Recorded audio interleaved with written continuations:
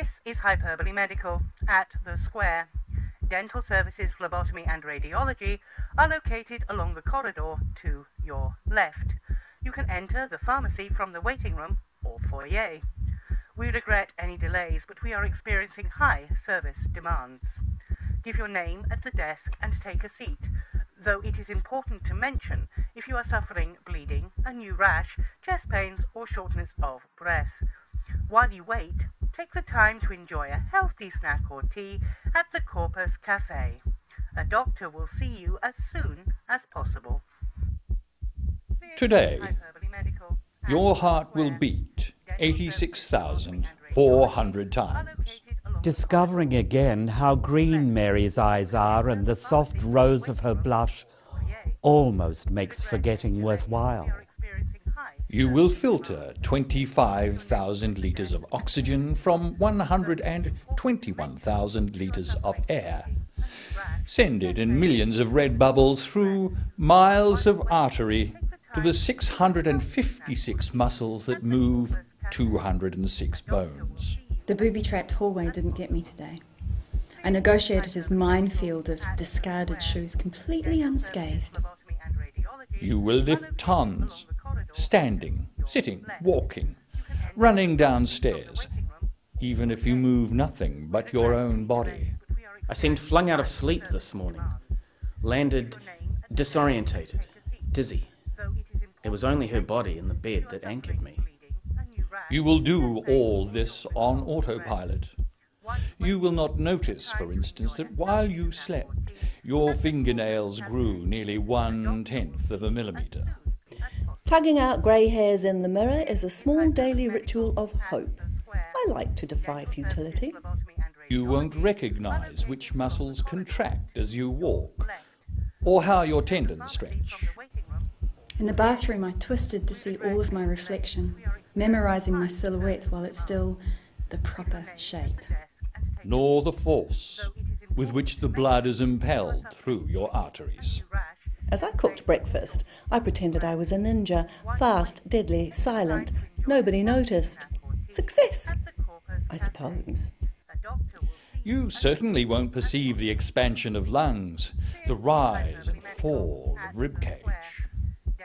Taste the rich soup of your breath. The gilding sun made her face shine, so brightly I could barely inhale. So I held her, breathless, until she wriggled from my arms to make tea. You will not stop, even for a moment, to wonder at the complex integration of form and functionality that is the machine we all drive. As light crawled through the crack in the threadbare curtains, I was washed into wakefulness on the tide of her breath. For a moment it swamped me, and I knew I would drown. But as the engine ticks over, your heart will beat 86,400 times. Give or take a skip or two.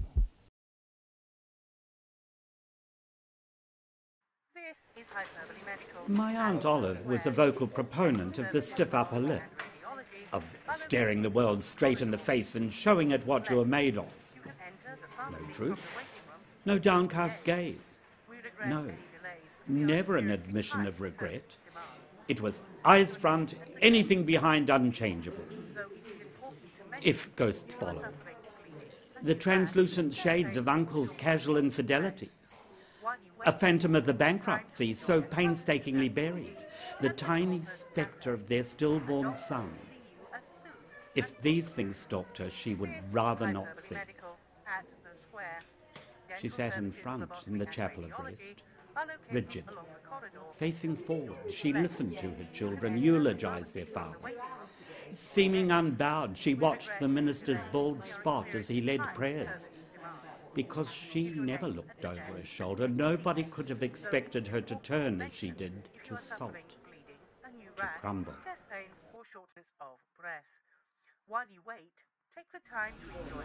My daughter's hair this week, a bilious shade of green, has been cerise, cerulean.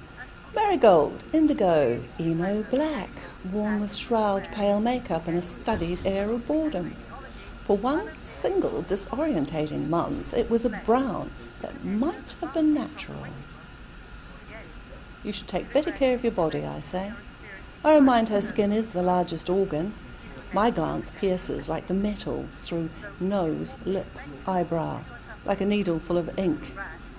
She adjusts her collar to cover the tattooed fritillary that perches at the junction of neck and shoulder. An undeniable masterpiece, this butterfly tattoo. A slick black ribbon forms the scalloped edges of the forewing. The trailing sweep of the hind, studded with vivid orange ovals, it frames a segmented sapphire centre shaded with the delicacy of an old master. Though I mainly picture the point stabbing my daughter hundreds and thousands of times, I see beads of blood. I see my own repeated failures. She slides a mug in front of me. "Trim milk," she says. She offers us evidence of self-care like a flag of truce. I watch the coffee settle, smooth as newly healed skin, pale and fragile, but entire. This is Hyperbole Medical at the Square. When properly positioned in relation to, need I say it, her, I'm a gyroscope, poised, grave, centred. But sometimes she isn't where she's supposed to be in relation to, need I say it, me. Any shift in the vestibular space that joins us throws me off kilter, robs me of the fixed point I balance on, and sends me whirling through a maze of twisting uncertainties. I get dizzy, nauseated.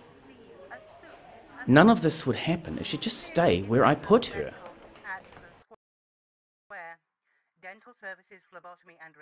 English archaeologists found it at an isolated forest site, nestled neatly inside the skeleton's hip cavity. Deliberately decapitated, says the Herald. His lonely bones, bleached and bare, allow us a lunch hour's conversation. The newspaper between us, half a world, half a day away. His end. Its brutality. Desiccated, stripped and cleansed by time and distance, too long, too far from understanding of reasons or allocation of blame, distracts us from the smaller, fresher violences that injure our days. This month's argument is empty-headed as any ancient skull. My mobile bill, his pointless overtime, or last night's soup bones, shredded flesh, stripped away, burning to the pan, a hiss of recrimination.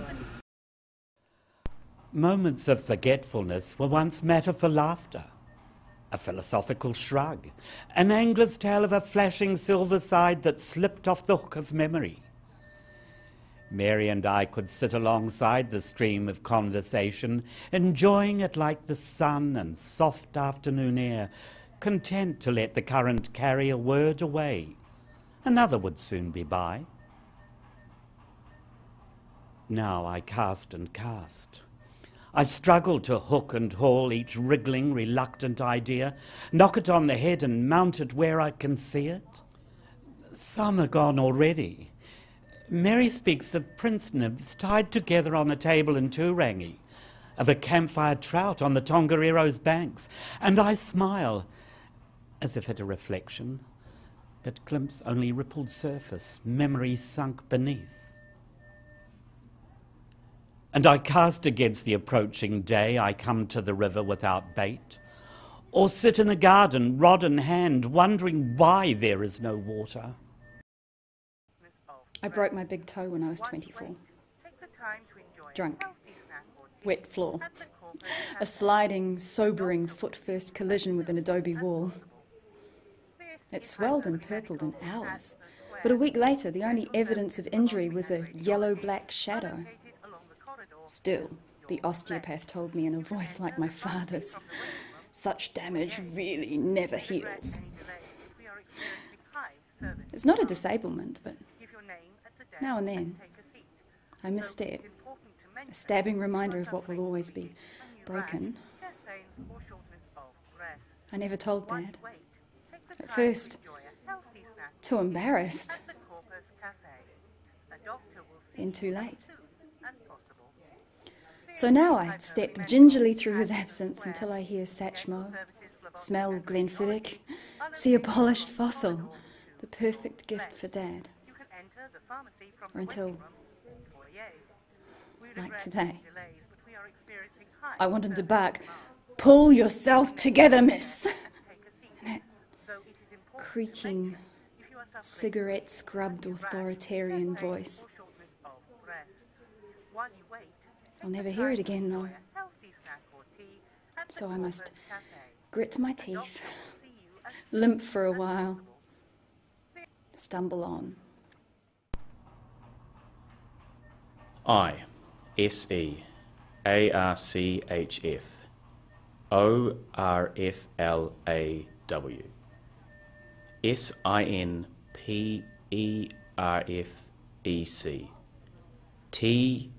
TGEMS ampersand IALW AYSFINDTHEM. The stinging nettle prickle beneath my skin, the sweat blossom between my breasts, the struggling for breath that drags any air reaching my lungs through 14 layers of filtering muslin. Call it hormones. Call the lightheadedness oxygen deprivation, the tendency to blush hot flashes. Say, it's very common in women of a certain age. Don't answer when they ask how old. Call the sudden, sharp urge to fuck a yearning for youth, a midlife crisis. Work through it, clinging to and looking over familiar shoulders. Breathe your tight, urgent gasps into familiar ears. Call that particular familiarity by its true name, love, so you can call the other aberration madness. Call it hormones. Ignore the stimulus, the presence that prompts the symptoms. Call that coincidence.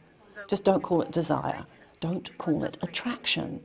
Foolish woman, old woman, don't call it lust.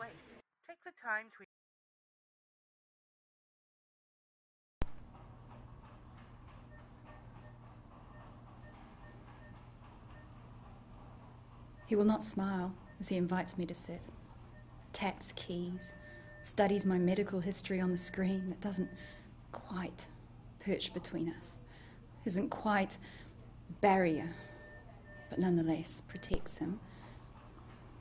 It's not the roiling of my stomach he'll ask about, not the dread rising like acid to my throat, not the queasiness I pretend is condition, not symptom. These are not things that concern him today. Instead, he'll... God. Confirm that blue cross. Relay with conscientious attention to medical detail, position, prognosis, each upcoming procedure. I, unheeding, will fold hands tight across my churning guts. Try not to read the future in the way they twist. You know the place. Right at the centre of the collarbones where neck becomes chest. Yeah, that's it. That hollow. The name is all wrong. I want to find a word less edged and osseous. One that nods to centred skin. The pulse beneath. I want a better word too for the sound she makes each time I kiss there. The one that washes like a wave across her barely parted lips. Not sigh, not whimper or gasp. It bothers me, this nameless exhalation. I need names to mark territories. Without, I lack the means to navigate to our comfortable hollow and sail in circles for fear of breaking on reefs of bone. If I tighten every muscle, I can still bend over backwards, when family demand it. I can still be flexible. The trouble is, once there, I'm sure that standing up for myself, turning upright again, will shatter something unfixable. I get seasick looking at the world from this improbable angle, but really, Doctor, what's a little discomfort compared to the crushing alternative?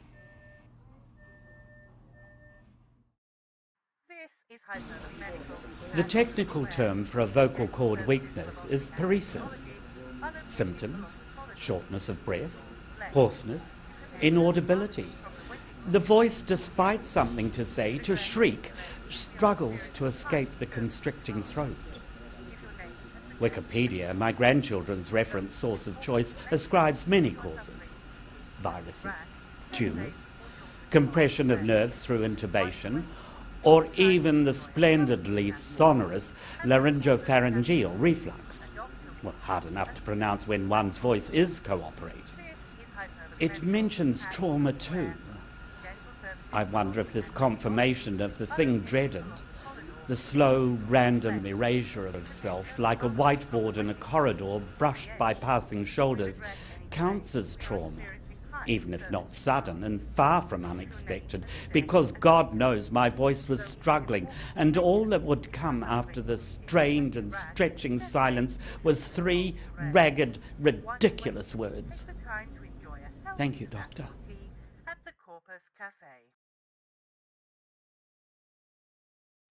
A doctor will see you as soon as possible.